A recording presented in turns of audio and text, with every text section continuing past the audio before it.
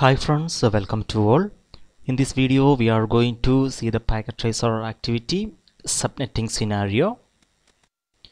Here is our objective of this packet tracer activity. In part 1, design an IP addressing scheme. In part 2, assign IP addresses to network devices and to verify connectivity. Also, we will go through the scenario here in this activity. You are given the network address of 192.168.100.0/24 to subnet and provide the IP addressing for the network shown in the topology. Each LAN in the network requires enough space for at least 25 addresses for end devices, the switch and the router. The connection between R1 and R2 will require an IP address for each end of the link. We will come to part 1, design an IP addressing scheme. In that step 1, subnet the 192.168.100.0/24 network into the appropriate number of subnets. Based on the topology, how many subnets are needed? Right, coming to the topology, here we can see we have 1, 2, 3, 4 and here is 5. So total we have 5 networks, so we needed 5 subnets.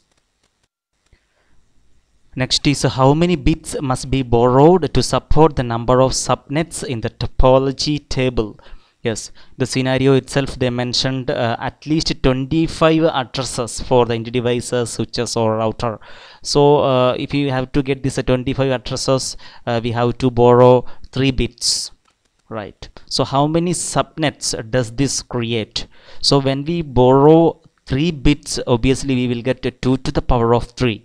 That is equal to 8 subnets. Yes, next is how many usable hosts does this create per subnet? So when we borrow 3 bits, that means we get total 8 subnets. So usually we get 32 addresses. So in that one network address and broadcast address available. So total we get 30 usable IP addresses.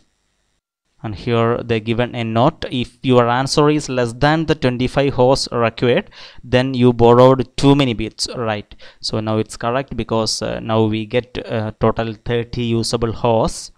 Right, calculate the binary value for the first 5 subnets. The first subnet is already shown. Here we can see that 192.168.100. and the last octet given in binary, that is 0. Here is our spreadsheet. Here we are going to enter the remaining subnets. Now we will go to net 1. Right, here we have 192.168.100. So we borrowed 3 bit. So the first next subnet is 0, 0, 1, then 5 zeros. So 1, 2, 3, 4, 5. Right, and now we will go to network 2. So here we have 192.168.100.010000000. Right, now we'll go to net 3. So that's 192.168.100. we have 011000000. Right, and now we will go to the network 4, subnet 4, that is 192.168.100.100, and remaining 5 zeros, so 0000000. Oops, one extra. Right, now we will come to F, calculate the binary and decimal value of the new subnet mask. So here already they given 3 octet, and we have seen we borrowed 3 bits, so we will put 3 ones and remaining 5 zeros. Then we will find the decimal value of this binary. Right, now we will find the subnet mask. So first 3 octet we can write in binary. So 8 ones dot 1111 1111 dot right. Then we borrowed 3 bits, so we are going to put that bits on 1 2 3 and remaining 5 zeros 1 2 3 4 5, right. Now we are going to find the decimal value or values of this octet, that is 255.255.255 dot, here we have 1 1 1 and remaining zeros, that means 128 plus 64 plus 32, so we get 192 plus that is 224, right. So this is our subnet mask. Next is fill in the subnetted table listing the decimal values of all available subnets, the first and last usable host address and the broadcast address. Repeat until all addresses are listed. So you may not need to use all rows. So here is our subnet table and we are going to fill this now. We will come to our subnet table. Here it is. So the first subnet address is 192.160 right .100.0, and the first usable host address is obviously the next address, that is 192.168.100.1, and the last usable host address, so obviously we know the broadcast address is 192.168.100.31, right. So the last usable host address will be one less than this broadcast address, that is 192.168.100.30, right. The same fashion we can create for other subnet also. Here we can see our filled subnet table. Here we can see all the 8 subnet address, and here we can see the first usable host address of each subnet, and here we can see the last usable host address in each subnet, and here is the broadcast address for each subnet. Now we will come to step 2. Assign the subnets to the network shown in the topology. Assign subnet 0 to the LAN connected to the gigabit Ethernet 0/0 interface of R1. Yes, here we can see that R1, here is a gigabit Ethernet 0/0. So we are going to assign the first subnet, that is subnet 0 to this LAN, and assign subnet 1 to the LAN connected to the gigabit Ethernet 0/1 interface of R1. Yes, here we are going to assign that. Assign subnet 2 to the LAN connected to the gigabit Ethernet 0/0 interface of R2. Here is that. And assign subnet 3 to the LAN connected to the gigabit Ethernet 0/1 interface of R2. So here we can see that PC4 where it is connected. Yes. And assign subnet 4 to the WAN link between R1 and R2. Yes, here we can see that in between R1 and R2 for the interfaces serial 0/0/0 on R1 and R2. Coming to the spreadsheet, so the first subnet we are going to assign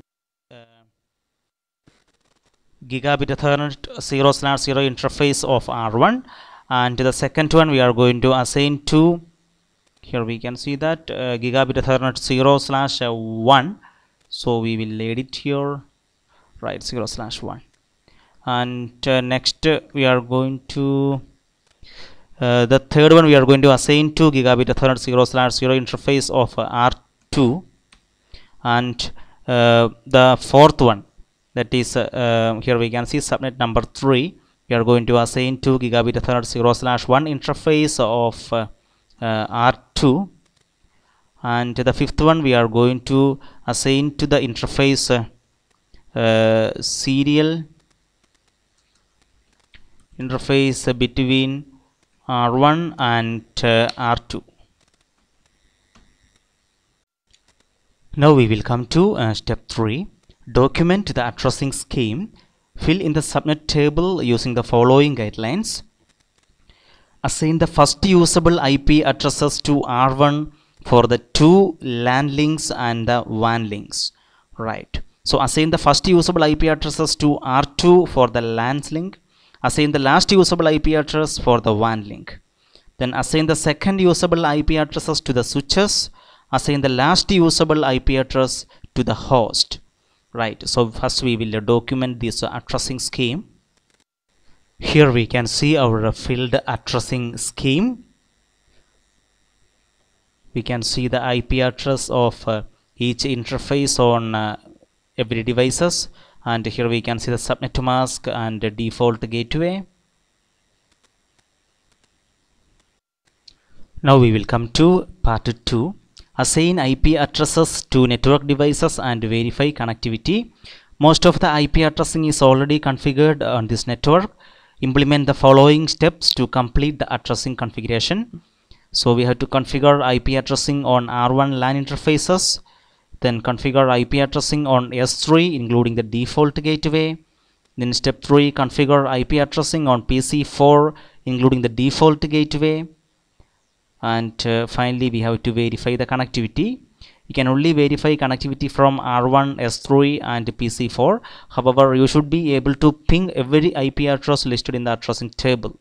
Right, so we will assign these IP addresses to different network devices now. Coming to R1 CLI, right, we'll give a enable configure terminal.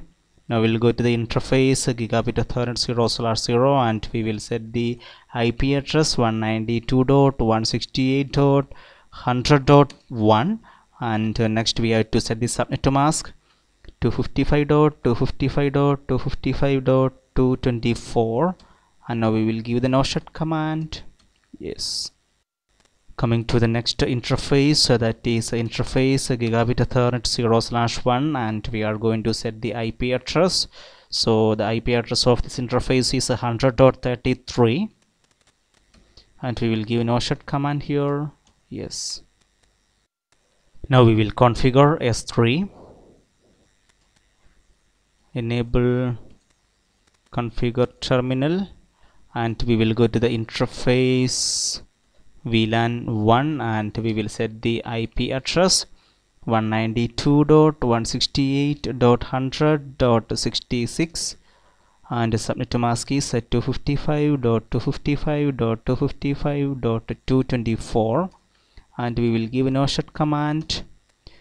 Now we will set the default gateway. So we have to give IP default gateway is 192.168.100.65. Now we will set IP addressing on a PC4 including the default gateway. Here we can see the IP address of a PC4. IP address is 100.126 and here is the default gateway. Right, we will set this now. Coming to the PC4 desktop IP configuration, here we are going to queue the IP address, that is 192.168.100.126, and here's subnet mask. We have to change to 224, and now we are going to give the default gateway. So the default gateway is 100.97. Right, now we will verify the connectivity. So I am going to ping from PC4 to PC1. So we will get the IP address of a PC1. Here is that is 192.168.100.30. so we will come to PC4 command prompt. Here I am going to ping to PC1. Yes, we are getting the replay. Also we will ping to 100.1. I am going to give here, that is router. Yes, here we can see our completion status 30 out of 30. So in this packet tracer we have seen the subnetting scenario. We have done subnetting for at least 25 addresses for entity devices in this topology. So my dear friends, if you have any doubt in this packet tracer activity, please comment below. Also, if you like my video, give a thumb and don't forget to subscribe the channel. so that you will get latest uploading video info into your Gmail. Thank you.